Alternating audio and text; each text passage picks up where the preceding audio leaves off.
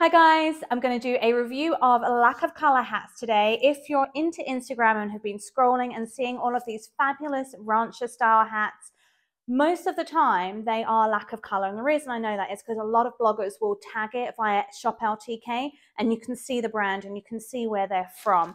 So lack of color has been around since 2011. It's an Australian brand that has kind of exploded onto the scene here. They have tons of different hats and they do have men's hats too, but what they're really known for is their women's rancher hats in kind of their neutral colors in the really pretty caramels and tans and beige.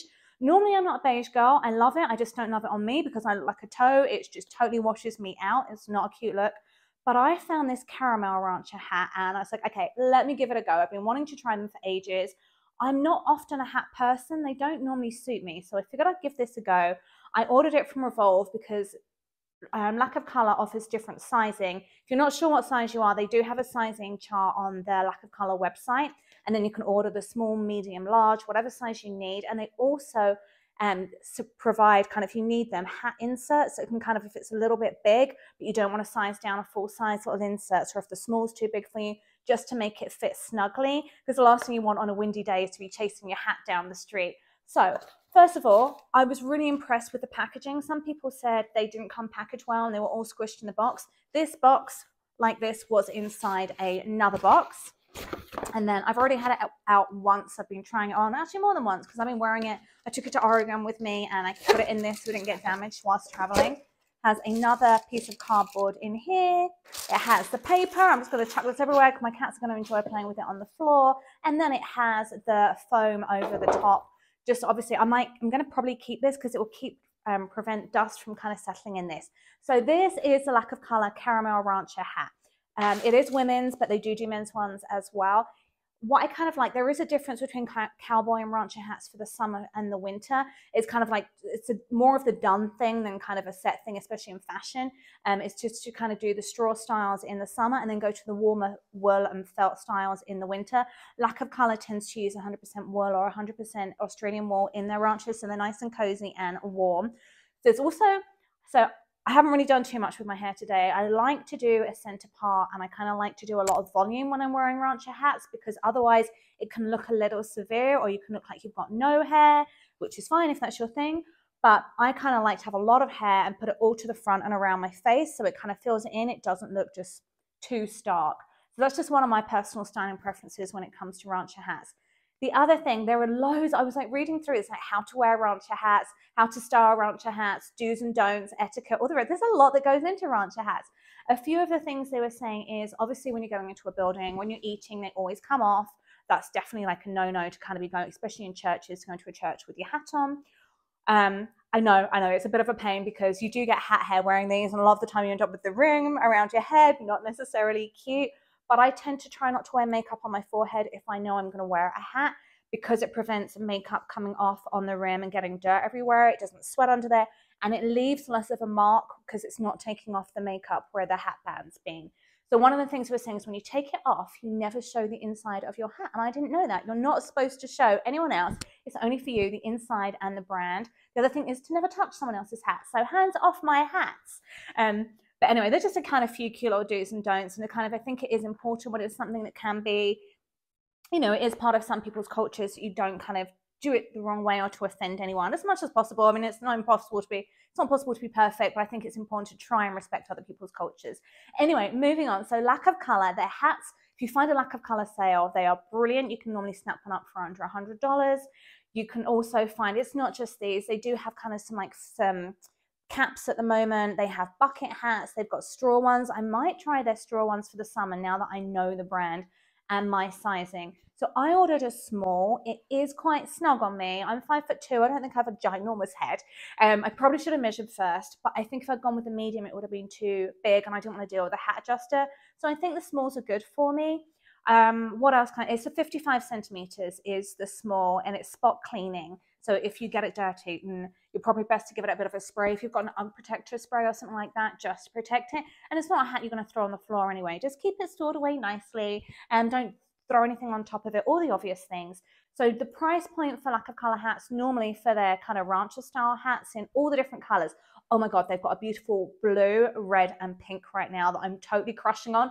Thought this would be versatile, but now I've got this. I'm like, I want the bright blue one and I want the red one to go with my red coat. Might become a new obsession. But anyway, back to the pricing. So lack of color pricing, I think, is pretty fair for the quality. They're kind of normally between $129 and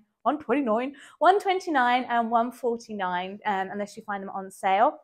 And then the quality I found is really good. These are pretty sturdy. It's got the really nice kind of accent bow on there as well, which is really, really pretty. It's really well on there, so it's not going to slide off. Can you see? It's got all this kind of really almost like invisible stitches and 4 points on there to keep them on there. That color is just gorgeous. I've tried to do this in natural light for you so you can really see the color. And then it's obviously got this on the rim as well. So let me pop it on so you can see. Okay, so that is it on. It's a very different look, but do you see why I say I like to have my hair around my face? Even if you tied it back, I would kind of do something looser just so it kind of frames it versus it being like that, which really isn't as feminine or flattering. Well, I don't think it is anyway. So that's my styling tip for you. Get a load of hair going on in the front and as much volume as possible. I use the Dyson Airwrap because I find it does create a load of good volume. So, and then how far down you place it is going to come down to you and your comfort level. And I've got quite a long forehead, but I do like to be able to see the eyebrows. And it is kind of the classic way of wearing it is just to straight on. I know some people kind of like will wear them like that, which is totally fine, but that would fall off my head. I don't want to be faffing around with things all day. This stays on, that's good for me. Ooh, and then you're left with some crazy hair. If you want ideas for kind of how to style rancher hats, rancher hat outfits, honestly, they go with pretty much everything. I know kind of the norm is to throw them on with jean shorts or jeans, plaid shirt or a sweater dress and kind of cute little cowboy boots, but don't just think Western when you think kind of rancher hats.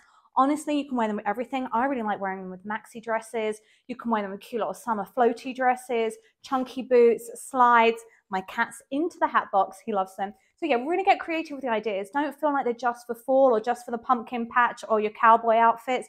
Really play around with them because then you can get more wear out of them and all about the cost per wear. And then so you can see the size. A lot of people were saying in the review, so don't get confused with the sizing versus that kind of the dimensions of the hat when people are saying about sizing. Because a lot of people say the lack of color rancher hats run big. They don't run big size-wise. They're big as in like the brim is quite wide, so you might be knocking a few people out. You're going to keep your personal space. And then the height of them is quite tall as well, but I like that. Oh, another thing I picked up when I was reading about the do's and don'ts is you should always try and adjust your hat by the crown, not by the brim. I also think that's a really good tip because it's not going to kind of misshapen the sides as much. So always do that. And they're saying obviously take it off that way as well. For me, I would probably honestly take it off like this with two hands because I find it easier. But anyway, just a few kind of like fun little tidbits I found whilst I was looking up. So definitely, so lack of color. Was it hit and miss? I'm really, really happy with lack of color. I think it's really good quality for the price point. I love the different colors and I like that this is like a really rich caramel color. Well, it's called caramel, right? Versus a beige that's going to wash out a lot of us blondes. And I just think the size, it's a statement hat. It's not your delicate little hat, but I think it's a good size. And especially if you're wearing kind of the straw ones in the summer or you're looking for kind of more sun protection, it really creates a lot of shade, as you'll see from the photos in the blog. I'm like, okay, forget about trying to get light on my face. There was a lot of shade going on. So yeah, if you have any questions about this, I got mine from Revolve. I'll drop the link below to my exact hat. It will be an affiliate link. Doesn't affect the price to you in any shape or way. But if you have any questions on lack of color on this hat, on the brand, or my experience with them, drop them in the comments below. I love hearing from you. Don't forget to like this video and subscribe.